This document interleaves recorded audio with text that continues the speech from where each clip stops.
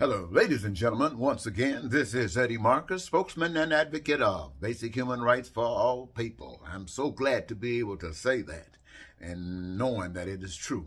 You know, oftentimes I say that there are people who are always complaining about this, complaining about that, but never have a solution for anything.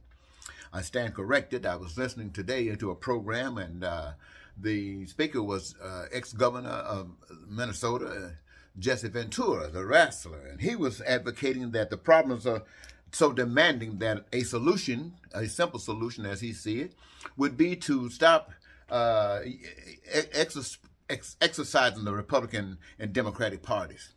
That you have regular citizens who have the reputation, who have been out there doing this and representing that, and if they want to run for office, put themselves out there and allow the people to vote for the ones that they are familiar with and one that represents what they are about.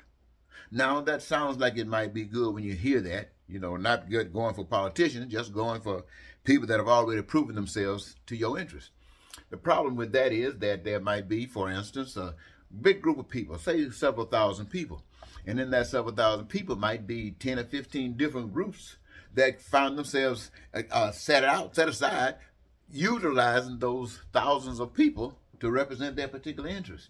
So now you got that interest split up over 15 different ways, and how is that going to be better? I mean, it's a good thought. I think the Republican and Democratic Party already thought about that. At least you can set up basic principles that represent the Republican Party, basic principles that represent the Democratic Party. Then people already know to a degree what you must represent to a degree. And based upon what has been established, what has been projected, then based upon your service and your contribution, then the people can, you know, make a choice based upon where their interest is. So I think this is what they were talking about. But as I think about it, I think about another situation. It just come to me not too long ago when Mayor Eric Adams, he was talking about the homeless people in the streets and the people who need help. What he was advocating is letting the cops who don't have any psychological training in reference to who's insane or just any kind of training like this, but give them the authority to move people around. I'm talking about stuff I'm not that abreast on, ladies and gentlemen, but you can look it up if you want to. And he's just giving people the power to abuse people who need help.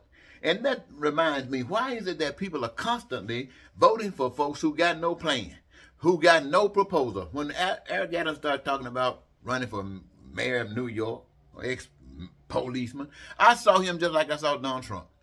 A thick-headed person with no darn ambition whatsoever but to try to be bad, try to be tough, some cowboy, what they call him, gunslinger in town. That's all. Running his big mouth with no plans, trying to scare people. Look at him.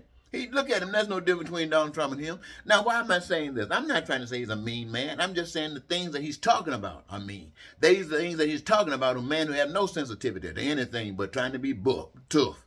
Now, I wouldn't say that, except on the other hand, there is a way that works.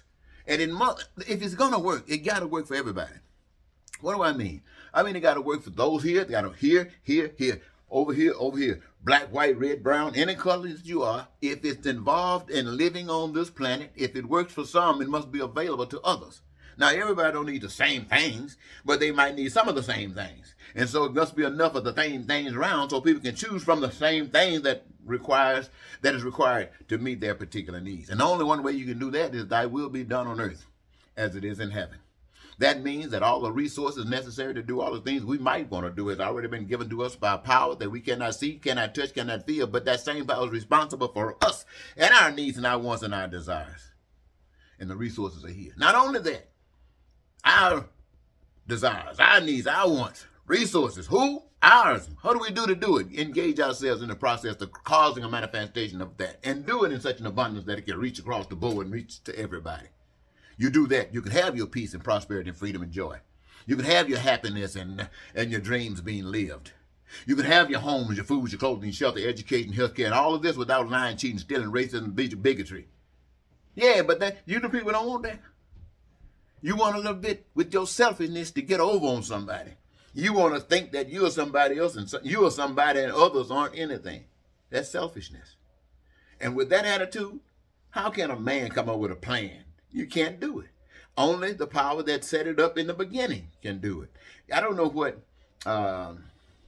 what this guy named Elon Musk. I don't know when he's talking about some car, the things that engage in that. Why? Because that's not my expertise. Or whatever he goes through to do some of the things that he does, I don't know. But he does.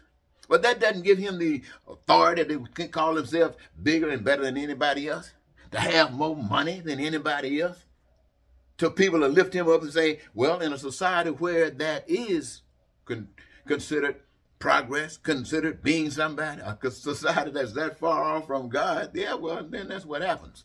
But you, the people, it's going to continue to happen unless you change, unless you decide that you rather follow God. And how does God work? God works within you to be the best that you can be. And if you think that you're the best that you can be and you find somebody better, then you get better. Don't start trying to bring people down to your level. No, you rise up to their level. And I don't care who you are, me. I'm waiting for somebody who can show a little bit more love, who can articulate a little bit more love about the human race than I can, so I can change my view, because my view ain't working for nothing. You people walking around here don't care. You go to hell, you do anything, but you don't want to straighten up. And if you do want to straighten up, don't nobody know it. Nobody. I have never heard a person tell me what I just got through telling you. Thy will being done on earth as is in heaven, translated the way and it don't cause anyone any pain, any suffering, anything. Even the Bible, going back to when the first time you start talking about it, can't be that. And where do I get it from? That same power. But I'm not telling you what's in a book. I'm telling you what the Spirit is telling me today to tell you. And you're going to listen to who? The one that the Spirit is talking to today to tell you this?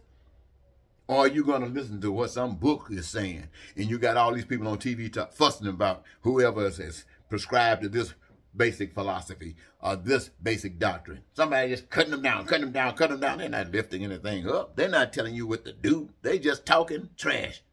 And we're tired of talking trash, tired of hearing trash. We want to live, my friends, the godly way. When I mean godly way, the way that works as I just got through describing it. Think about it. Until next time, Eddie Marcus saying goodbye for now.